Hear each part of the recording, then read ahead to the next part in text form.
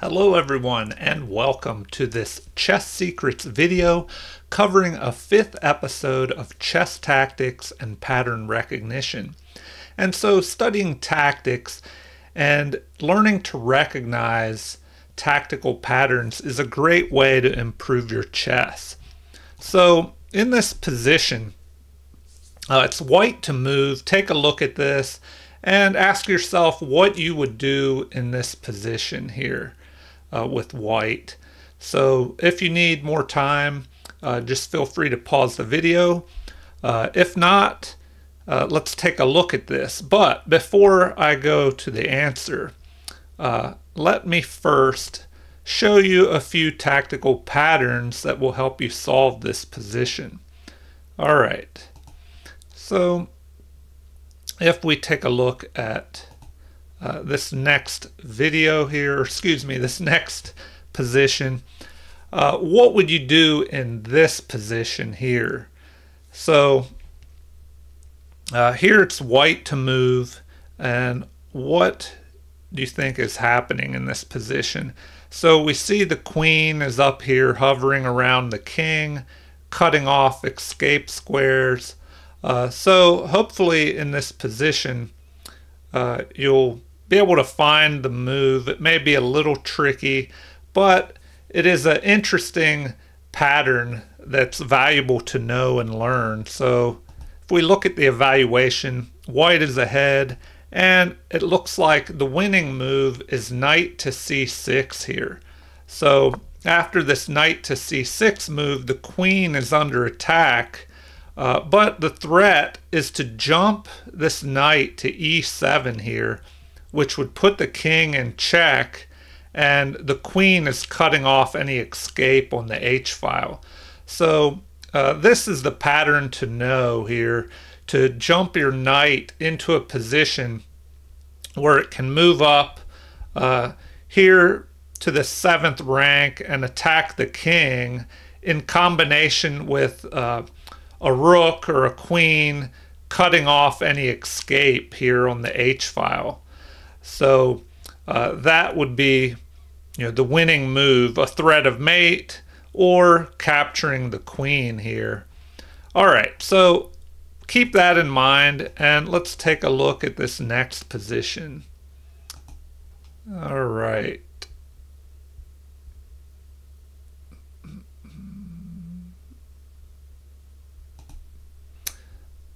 All right, so this should be easy. Now that you know this pattern that we just looked at, what would you do here? So you should see that the king is in the open, and the queen would be able to move over here with check, cut off the escape, and once the king moves to the only square available, g8, up here, well, then we have that knight to c6 move attacking the queen and threatening mate here on e7. So with those two positions in mind, if we go back and take a look here at the initial position, you should be able to figure it out. And the first move, there are two options that work here. So if you looked at this position initially and you thought maybe immediately going to knight to c6, that would work as well. But maybe bishop captures on h7 is a little more forceful, as it immediately checks the king. So we'll take a look at both of those. So another tactical pattern to remember is whenever you have an opportunity to sacrifice your bishop with check up here. So this move captures a pawn, and the computer says that it's possible for the king not to capture that, but then he would be in even more trouble. So in this position, it's best for the king to just capture, and then you follow up with the queen check. Then the king would have to retreat back. then that knight move, attacking the queen and threatening to jump in here with a mate. And so if we look a little bit further and play this position out, it looks like the computer recommends g6. So that attacks white's queen, but then the queen can just move up here one and renew the threat of jumping here to e7 with a mate. So now, maybe black would be forced to capture the rook with check here, and then after a recapture, rook at f to e8 to prevent mate. And now the rook would just jump up here, threatening to capture this knight. And if the knight retreats and attacks, well then the rook could just move down here, perhaps threatening to jump over to h4 and cause another mate threat. So this could be played to help fight that and attack the rook at the same time. But white could still press the attack. Black would have to block, but now queen to g5 could be played, threatening to capture this knight. So white is ahead in material here and is pressing forward with an attacking position against this black side who's just playing defense. So if we take one more look at this position from the beginning, the thing to remember is whenever you have a chance to sacrifice a bishop, take a look at that to try and see if it works. You'll have to calculate a little bit. And for those of you that thought knight to c6 immediately should be played, it looks like that works as well.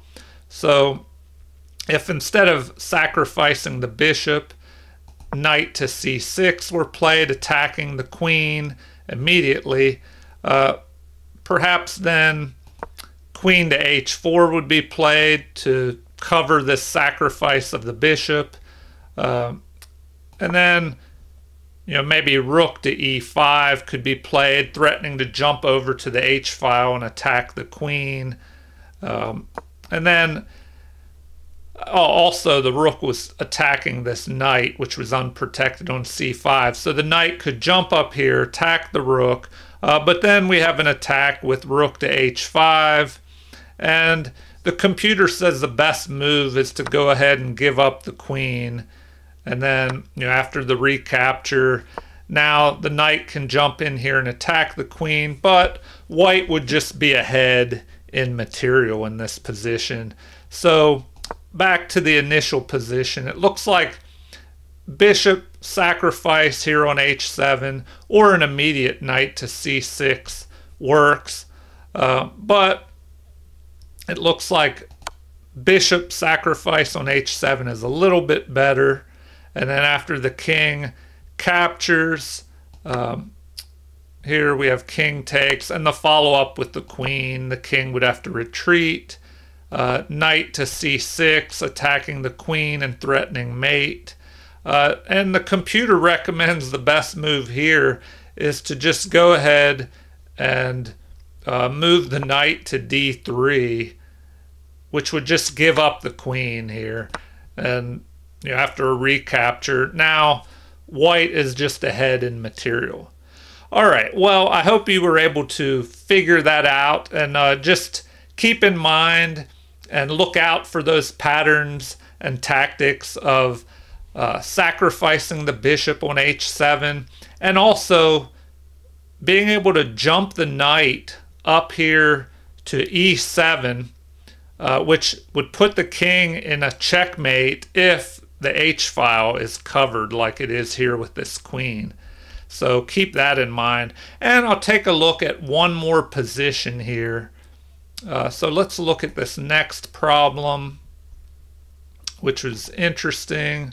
All right, so here, let me flip the board as it is black's turn to move. You can look at it from white's perspective or black, but in this position, it's black's turn to move. And we see that white has pinned black's queen to the king. So let me flip the board. Black's perspective here.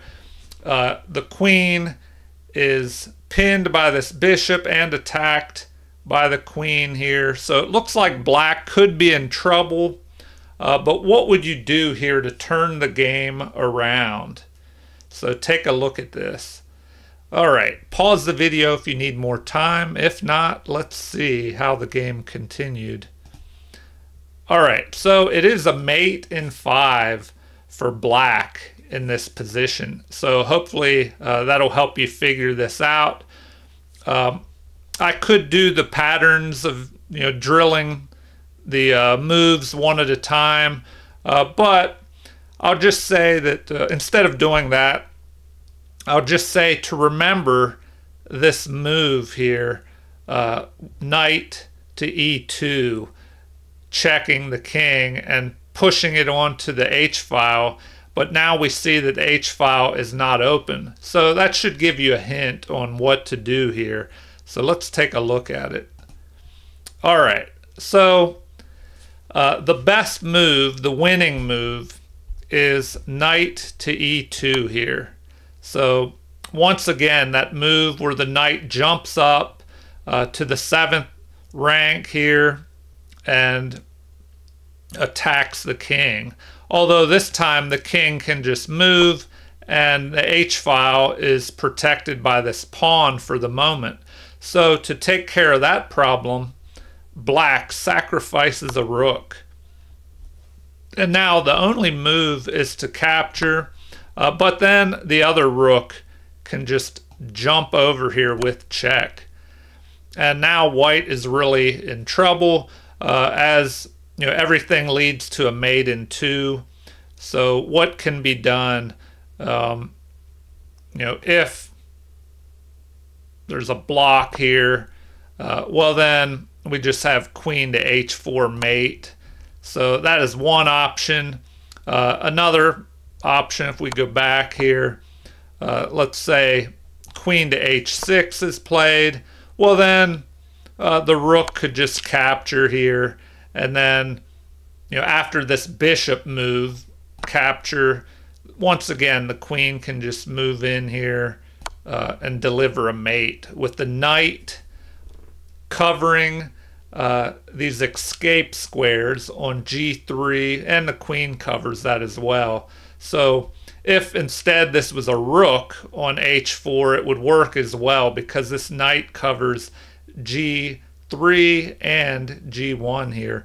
So an interesting little pattern of controlling and attacking down the h-file and using the knight here in a position to cut off any escape for the king. All right, well, just remember to regularly study tactics and try and learn pattern recognition by going over tactics again and again until you kind of drill them into your memory, and then hopefully you'll be able to use them more often in your own games to attack and to win, and also to defend against your opponent's tactics. All right, well, if you enjoyed this video, please like and subscribe if you haven't already. Feel free to leave comments or suggestions, and also set it up so you can receive notifications of new videos if you would like. I hope I don't put out too many and then you get tired of all the notifications. But if you like those videos, check out more of them. Thank you, everybody, and have a great day.